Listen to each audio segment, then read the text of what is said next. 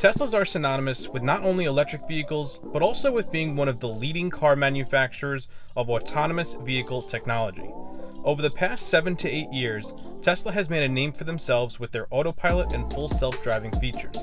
Although these options aren't perfect, they are definitely a huge step in the right direction toward fully autonomous vehicles in the future.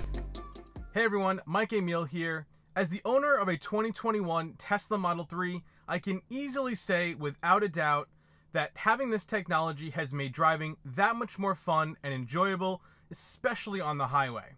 Now, in just a few seconds, we'll get out on the road, but beforehand, I just wanted to distinguish the difference between Tesla's Basic Autopilot and full self-driving package.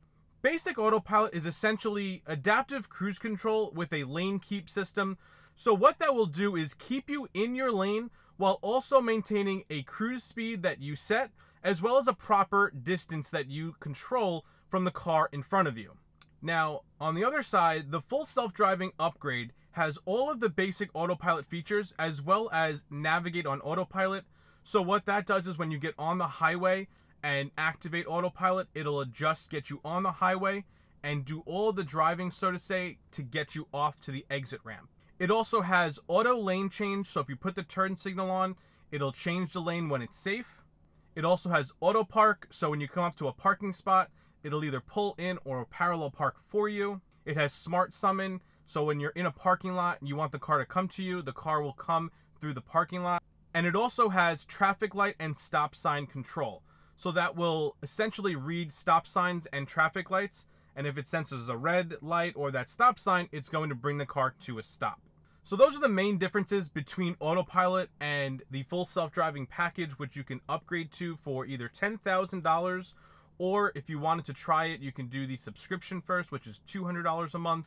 But I just figured it would be best to clarify that for everyone. I also only have the basic autopilot. I did not upgrade to the full self-driving, but I'm very happy with autopilot. And I think this is the best time for us to get out on the road and let me show you how this feature works.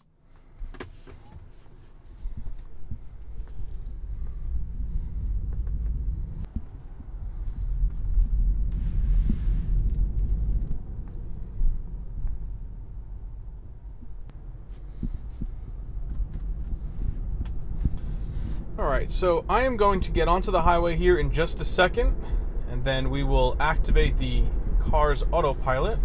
There actually is a decent bit of traffic on this portion of the highway that I'm going to be on, so you will get a good idea of how the car reacts. Alright, so now that we're on the highway, one of the things that the autopilot needs is clean lines to know exactly what the designated lane is. Then once you're there, get into about the middle of the lane, and you're going to use the right driving stalk, and you're going to push down twice. Okay?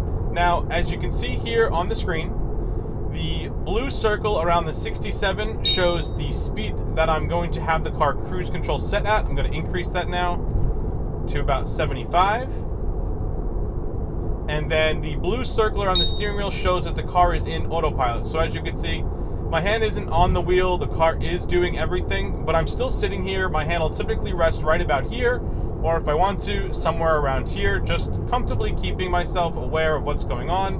I'm checking my mirrors, I'm watching what's going on in front of me, mainly because you want to make sure that there's no cars that are just going to merge over into your lane, as this could cause the vehicle to slow down abruptly. The other thing that you want to do is make sure you have a good distance between you and the car in front of you. And you can do that by adjusting the distance like so. I'm going to keep it at 2 right now because of the heavier traffic, and I'm very aware of what's going on around me. Okay? So the reason I say you want to stay attentive, obviously you're on the highway, you're driving high speeds, it could be very dangerous if something was to happen. It's also because of phantom braking. So the car is relatively good at making sure that it doesn't abruptly slow down if it doesn't need to. But if you have heard of phantom braking, it is a thing. It does happen every so often, but it's calculated, so you kind of can know when it's going to happen and prevent it. So for example, I'm going past this truck right now. If the autopilot senses that the truck might be drifting over too far, it may brake to slow the car down and make sure that there's no chance for the truck to come over fully into the lane and hit the vehicle. So you have to be attentive and careful when you're going around cars. Now that I'm on this strip of highway here, we'll go over a couple of things.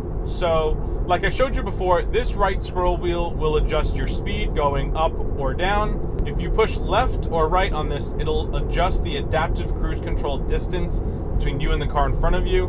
Now, at 3 or 4, you're going to have a pretty safe distance. That's typically what I would travel on the highway doing.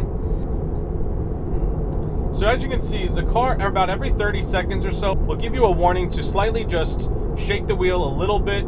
You'd have to be careful because too much force will disengage the autopilot. But there are a couple workarounds. So when a warning comes up in a second, if you use either the left or right scroll wheels, whether to adjust the volume on the audio up or down, change track left or right, or if you to increase your cruise control speed or adjust the distance, any of those will also override the shaking of the wheel and the warning, so you don't have to continually sit here and shake the wheel.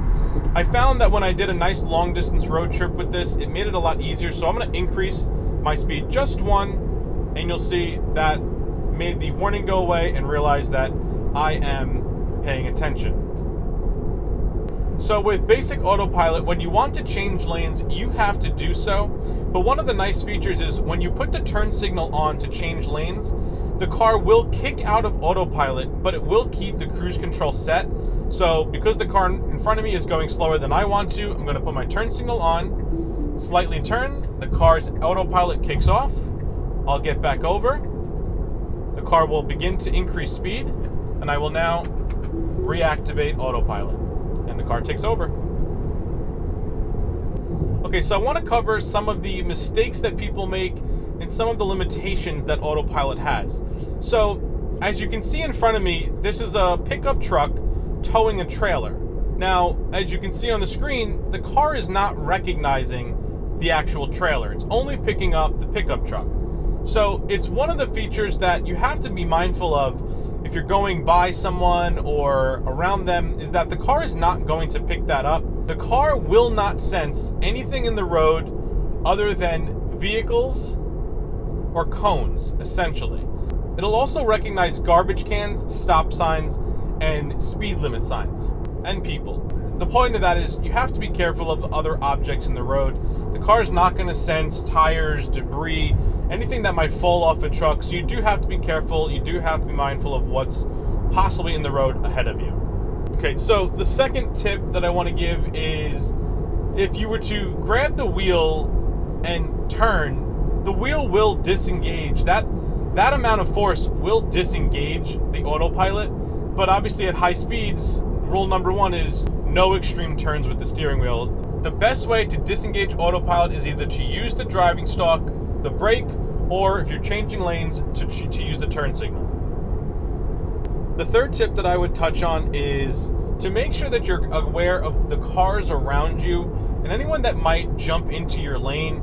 Reason being is if someone comes around you and tries to get directly in front of you, if you have your car set at a 4 or 5, let's say, it's going to cause the car to slow down, and it could potentially be a pretty abrupt slowdown. So you definitely want to be mindful of what's behind you and what could be potentially coming in front of you. The fourth thing that I'm going to touch on is the use on city streets of autopilot. Now, if you were going to use it on the street, it will potentially work given the designated lines, proper distance, all of those things that we've already discussed. But you have to be mindful that it might slow the car down because in certain areas it'll adjust based on the speed limit. And it's not perfect. So going through an intersection where it loses the lines, that could potentially cause some issues. So I don't recommend using it on city streets unless it's a straightaway street, something like this, where you're going to be on it for a decent bit. But otherwise, you have to be very careful with it. I definitely don't recommend using it on the city streets. And the last tip that I'll give is pertaining to driving with autopilot in inclement weather. I've experienced this myself where you're going down the highway, you hit a bad patch of rain, it's torrentially pouring, and what happens is when the car senses that, it activates the windshield wipers, but it can also cause the car to lose visibility, which means that the car will slow itself down to a speed that it feels more comfortable driving. But if you're, say, doing 75, maybe 80 miles per hour, and the car wants to slow down to 60, it could do so pretty abruptly. It could cause you to potentially hydroplane, or if the car behind you is not able to see you as well, they could potentially hit you. So driving in inclement weather, I recommend just taking over for autopilot. Once you get out of the bad weather, you can reactivate it, but be mindful and careful when using autopilot in bad and inclement weather.